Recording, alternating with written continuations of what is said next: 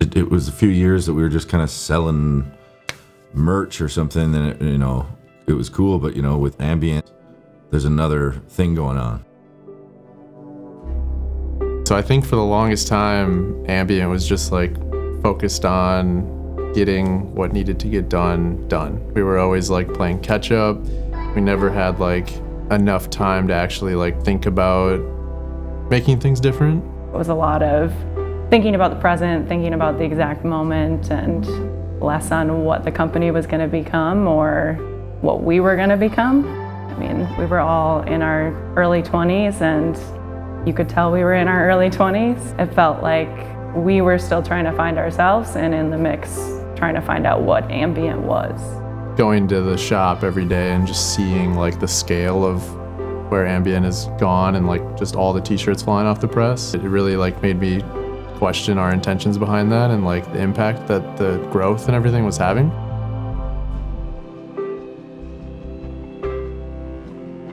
Clothing has a way bigger impact than just like what the fan is taking in personally through that experience.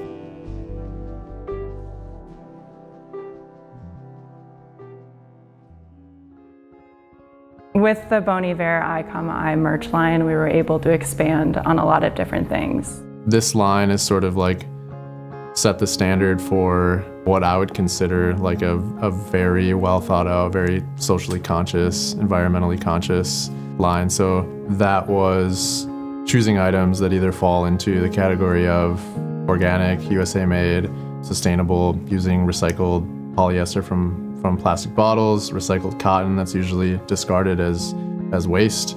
Actually looking at like, was this garment worker paid above industry standards? And then you go to a place like Haiti and you see like how much actual work goes into making one t-shirt. And there's companies out there that can charge like $1.75 for a blank t-shirt, and it's like kind of mind-blowing that all that work goes into it, and there's just like hardly anything left for the people that actually make it. Like, here's the actual impact. Like, we are literally taking 6 water bottles out of the landfill every time we sell an Allmade tee. Now times that by an entire like tour merch line for Bon Iver, and it's pretty staggering like what impact this whole thing actually makes just off of like one really small change. We partnered with a company called LoopedWorks, which is based in Portland, and they take in fabric scraps, old apparel, and they strip down the raw materials. To be able to upcycle these old garments that weren't going to sell anymore, into new items that are now being sold and repurposed, and creating not only a new experience for the fan, but also jobs for people and keeping waste out of landfills. There's a small business aspect of what's going on here, and yes, you need to sell merch to put gas in the trucks and all that stuff. But there's just, it's not all about the numbers, is it? It can't be. And if you're gonna be selling t-shirts, a band selling t-shirts, if you wanna like distill it down to that small of an idea or a definition, you shouldn't be selling shirts that come from not this place. You know what I mean? These places of, the sustainable thing.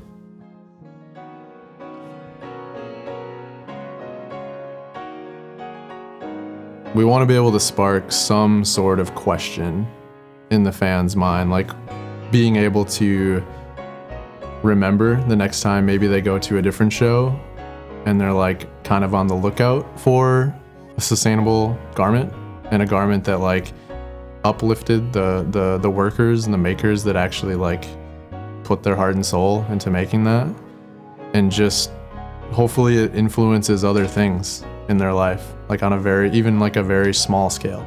Ambient has picked up our band and shown us through their own works how to being from the same town, and it's just all really feels collected in that way. And with the merch line, it's like, duh.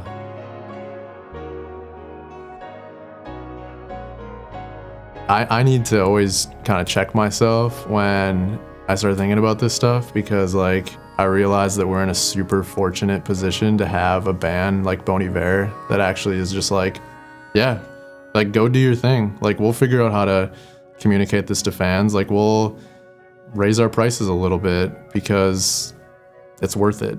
There's the microcosm of Ambient and the microcosm of Bon Iver, but we need each other. Everybody in both organizations needs each other, and we're leaning on each other, and we're growing and making our local community and like any community we encounter and interact with on the road stronger, I think, because of that willingness to help each other out and pick each other up in the places we can. The base of what we're trying to accomplish here is to start building a sense of community, a sense of like-minded bands and people and industry professionals who can work together to enact change. And that goes beyond just merchandise, but I think it's one of the main focuses that we're taking right now. It's like we just have to act.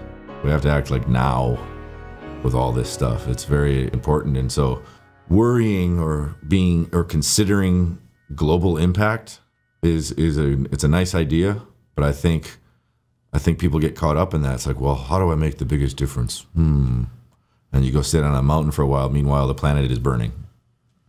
So I think it's just time, and you have to look at what you got around you, look what you can do, and do as much as you can while you're celebrating and enjoying your life.